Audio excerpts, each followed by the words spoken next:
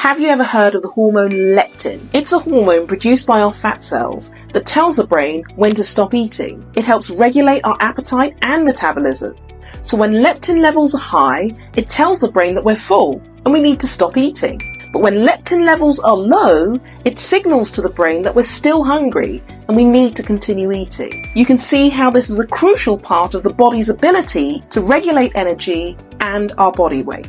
However, just like with any other hormone, our bodies may become resistant to the effects of leptin, leading to increased appetite and burning less energy during the day. As a result, our bodies may store more fat, and it may be difficult to lose weight even though we're eating less and exercising more. But the good news is there are things that you can do to improve leptin resistance, like focusing on a healthy diet, physical exercise, and quality sleep.